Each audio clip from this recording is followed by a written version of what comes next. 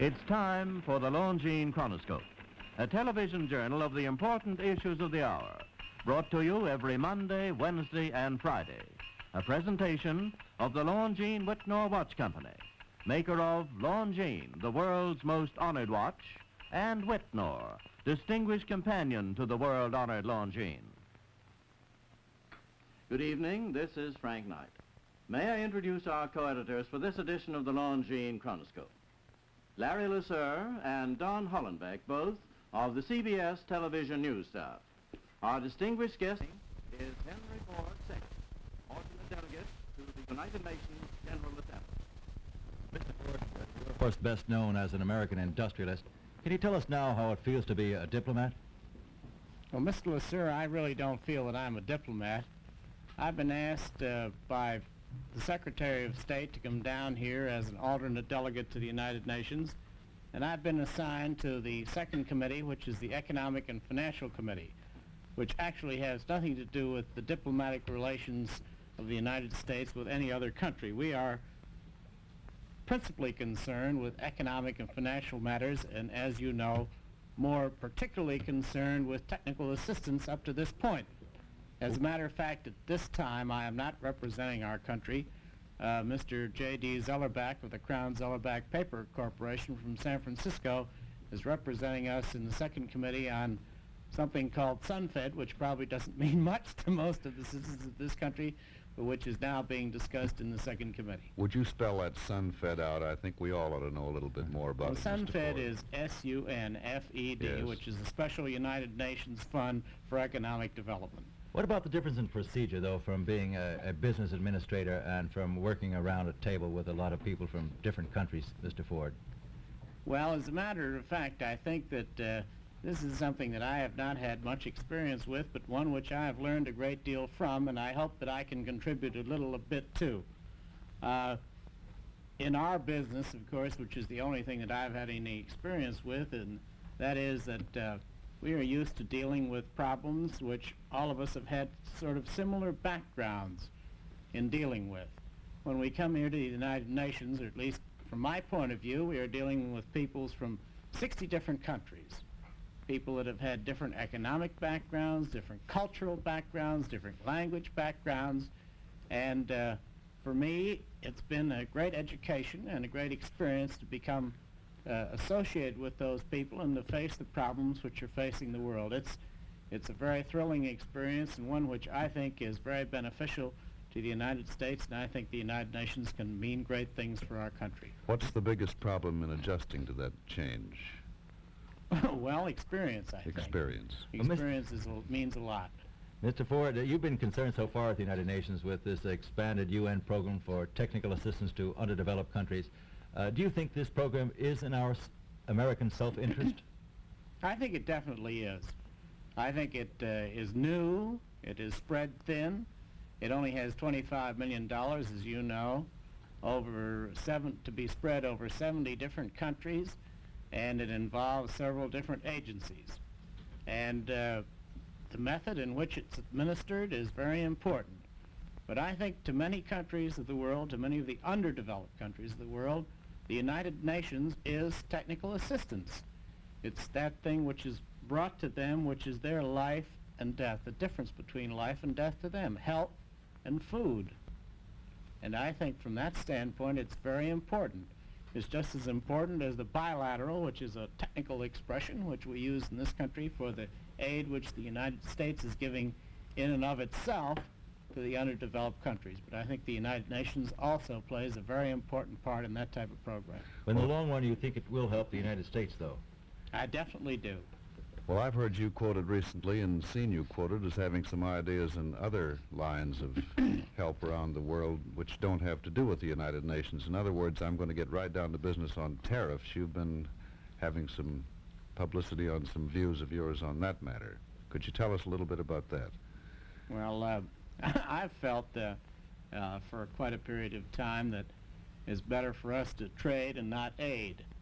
I think that in this country, as a matter of personal opinion, and speaking for myself, that our people would rather pay less taxes and trade more than they have.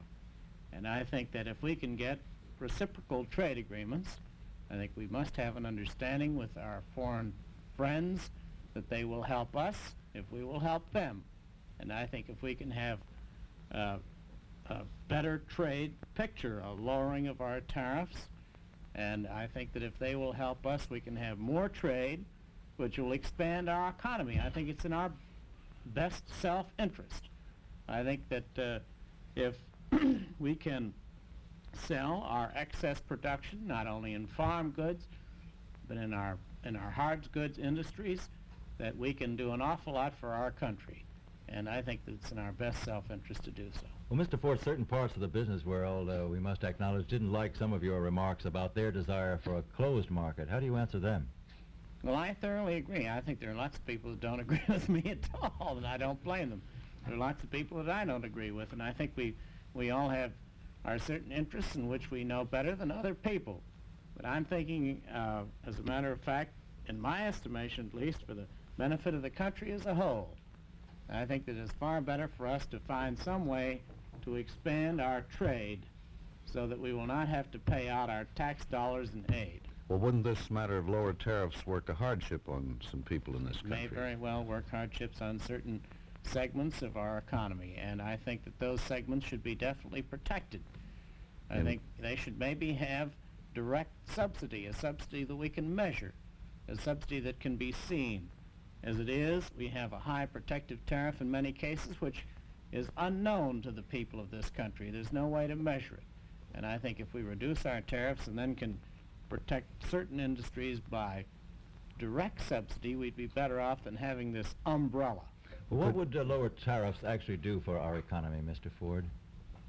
Well, in my estimation, and I'm speaking for myself alone, lower tariffs would mean that it would enable us to sell more of our goods overseas, and in return would allow other peoples who could earn American dollars to buy more from us, which would give them an opportunity to trade with us, which they are not now able to do because they don't have dollars. I mean, if we talk free enterprise and competition here at home, we ought to talk the same sort of language abroad, too. I think so. I'm for the freedom of the individual and for freedom of trade.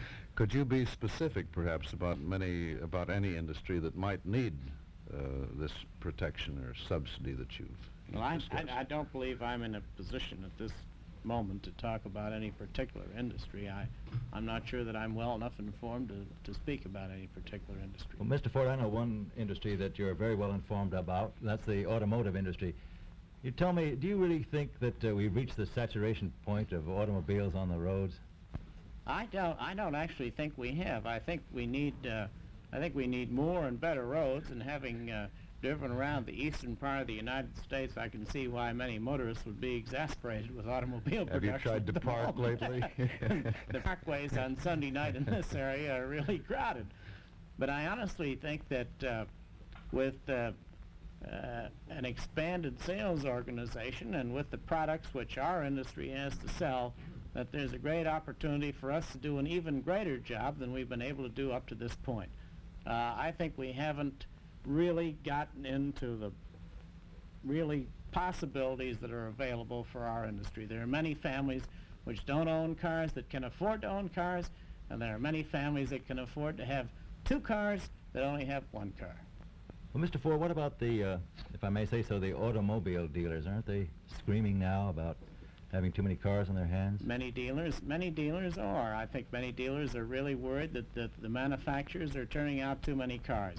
I think that since the war, the dealers really haven't had a competitive situation to face.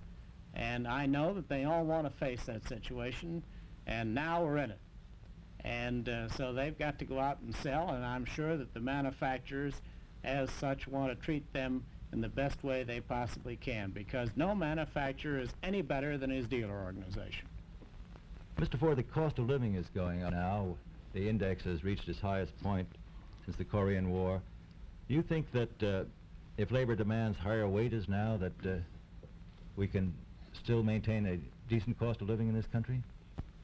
Well, I'm not sure that I can answer that question, Mr. LeSueur, in the most economic sense. We in our business have a cost of living index, which is measured on the cost of living, and as such, we pay wages in accordance with the rise or the lowering of the cost of living. And we will do that until our contract runs out in 1955. And that's our contract, so we're forced into it, and we're very willing and happy to live by it. A lot of people say that we're in danger of overproduction in America and a recession is due. What do you think about it? I'm not worried about overproduction in this country, and I'm not worried about a recession. I think we have the greatest country in the world. We have freedom of the individual, we have a love for peace, and we have the ability, I think, to expand our economy to unlimited scope. And I think that if we all work together and we all try together, we have a great job to do for our country. We certainly want to win the peace. That's our primary objective. But I think that our economy can expand even farther than it has expanded up to date. Well, thank you very much, Mr. Henry Ford. It's been a great pleasure to have you here tonight. Thank you. The opinions you've heard our speakers express tonight have been entirely their own. The editorial board for this edition of the Longines Chronoscope was Larry Lasser and Don Hollenbeck, both of the CBS television news staff. Our distinguished guest was Henry Ford II, alternate delegate to the United Nations General Assembly.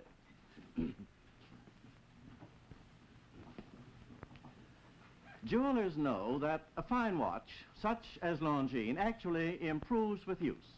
Yes, long years after an inferior watch has virtually worn out and has been discarded, a Longines watch will continue to be an accurate and a dependable timepiece. So may I suggest that when you're planning the purchase of a very fine watch, this Christmas, for instance, first compare the facts about Longines with the facts you have about any other watches you may know. The facts reveal Longines as one of the very finest of the world's watches. In side-by-side competition with the best watches of the world, Longines is the only watch to win 10 World's Fair grand prizes, 28 gold medals, highest honors for accuracy, and a position of preference in sports, aviation, and in science. The Longines watch of today is made with the skill and the experience of almost a century of fine watchmaking. It's endowed with those qualities of greater accuracy and longer life for which Longines watches are world-renowned. And yet you may buy and proudly give a Longines watch this Christmas for as little as $71.50. Longines, the world's most honored watch, the world's most honored gift, premier product of the Longines Whitnor Watch Company, since 1866, maker of watches of the highest character.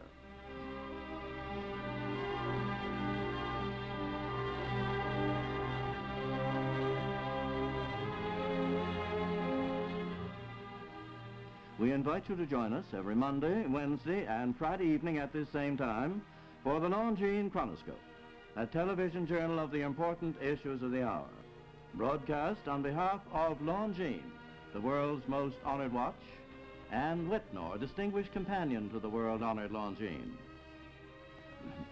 This is Frank Knight, reminding you that Longines and Whitnor watches are sold and serviced from coast to coast by more than 4,000 leading jewelers who proudly display this emblem.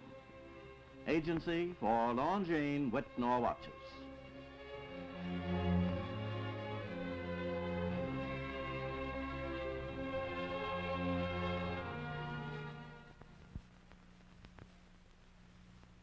This is the CBS Television Network.